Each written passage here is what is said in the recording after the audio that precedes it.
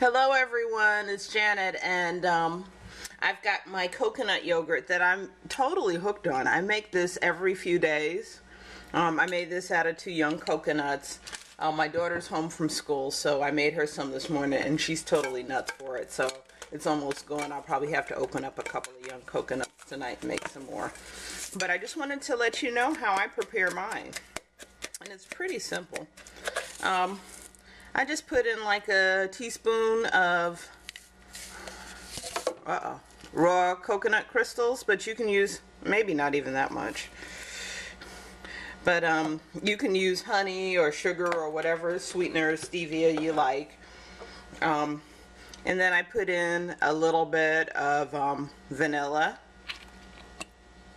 Just a little bit to give it a little flavor.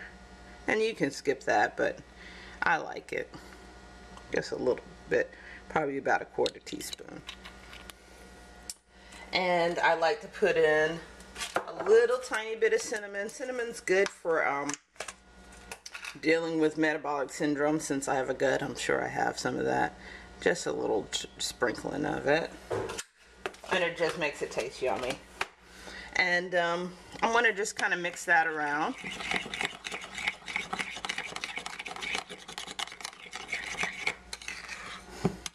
And then, just to top it off, I'm going to put some almonds I just chopped up on top. This is super easy.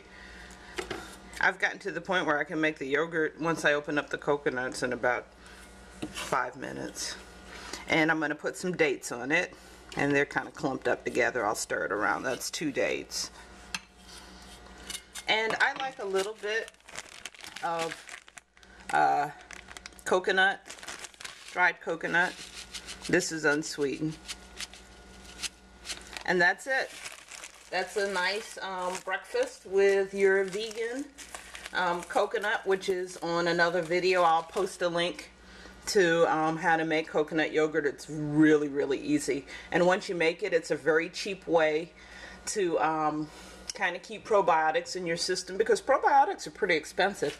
I think I spent $20 on my probiotics because I like to get things from reputable lines. But now, voila, I have probiotics that I grow myself.